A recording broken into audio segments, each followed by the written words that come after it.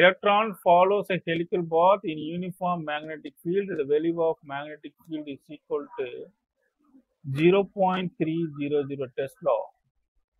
Pitch of helical path. Pitch கொடுத்திருக்கான். Pitch is equal to 6 micrometer converted into meter minus 6 meter. And the magnitude of magnetic force. Magnetic force of the magnitude 2 into 10 power minus 15 Newton. Okay. What is the electron speed? Electron speed கேட்குறாங்க. இப்போ helical பாத்தை பொறுத்த வரைக்கும் நம்ம derivation நடத்தும்போது சொல்லியிருப்போம். இது வந்து direction of magnetic ஃபீல்டா இருக்கும். Launching velocity is inclined with magnetic field. இப்போ ரிசால்வ் பண்ணும்போது we have a velocity component here. This velocity is perpendicular to the magnetic field.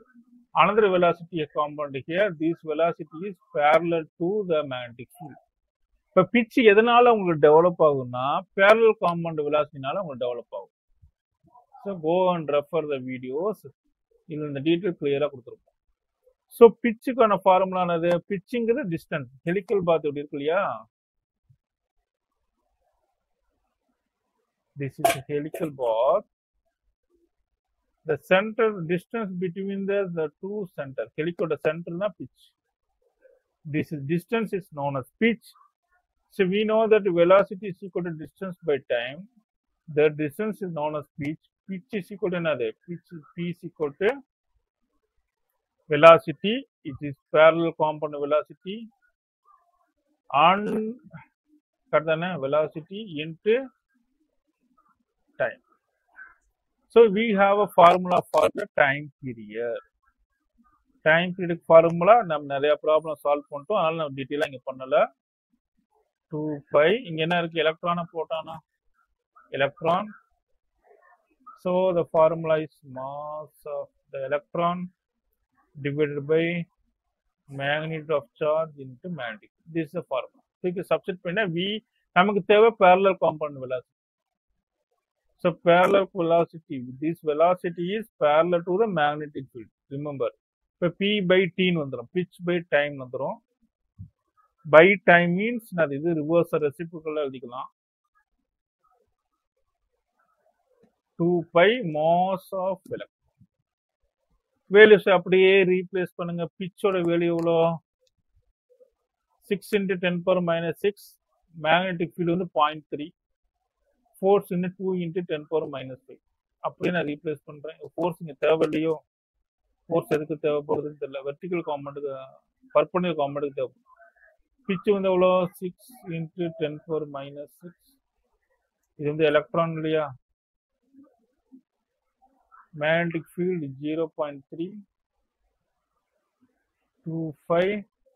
Mass of electron is 9.11 into 10 power minus 31. By doing the simple calculation, parallel component velocity is 50.3. இப்போ வரும்போது உங்களுக்கு எப்படி வரும்னா எப்படி வராது? into 10 power minus 3 meters by second வரும். 50.3 into 10 kilometers by second. So directly kilometers per second உங்களுக்கு answer கொடுக்குறேன். நீங்க meters per second வந்து நீங்க kilometers per second மாத்துங்க. So kilometers per second. This is the answer. Parallel component velocity. But we don't need the parallel component velocity. We need a net speed. Net speed and the resultant velocity தான் வேணும். So this is the resultant velocity. தான் launch பண்ற velocity தான் resultant velocity. தெரியும் resultant velocity என்னது? root of parallel component velocity square plus perpendicular component velocity. So we need a perpendicular component velocity. Perpendicular component velocity க்கு எதோட relate பண்ணுவீங்க? vertical force ஓட relate பண்ணுவீங்க. So the force is equal to what? Magnetic force is equal to QVB, perpendicular component velocity into magnetic field. So இங்க perpendicular component velocityக்கும் magnetic angle 90 degrees. So sin 90 1 வந்துரும். We want to find perpendicular component velocity. Okay, 2 into 10 power minus 15, 1.6 into 10 power minus 19. So calculator எடுங்க. Calculator இல்லாமல் நீங்கள் try பண்ணணும். நான் calculator வச்சு use பண்ணிட்டு இருக்கேன். It is given by 41.7 kilometres per second. We need resultant velocity. கொஸ்டின்ல கிளியரா கேட்போம். இது நியூமெரிக்கல் ஒர்க் அவுட் பண்ற மாதிரி தான் நீட்டுக்கு வரும். நீட்டுக்கு வந்து உங்களுக்கு ஃபார்முலா இது வந்து ஈஸியா, ஆனா உங்களுக்கு வந்து ஈஸியா கேன்சல் பண்ற மாதிரி தான் உங்களுக்கு வந்துடும். இதுவே நீங்க ஈஸியா ஒர்க் அவுட் பண்ணிடலாம்.